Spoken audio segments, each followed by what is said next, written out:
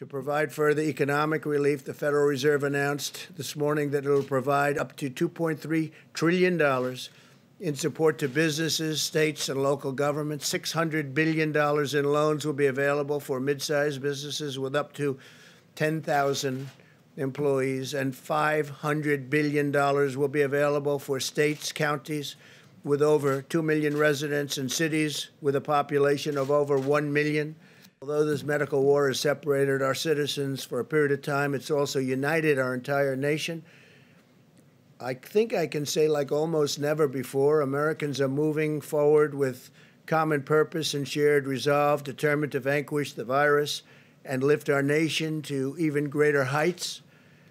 We are supremely confident in the magnificent future that awaits the American people.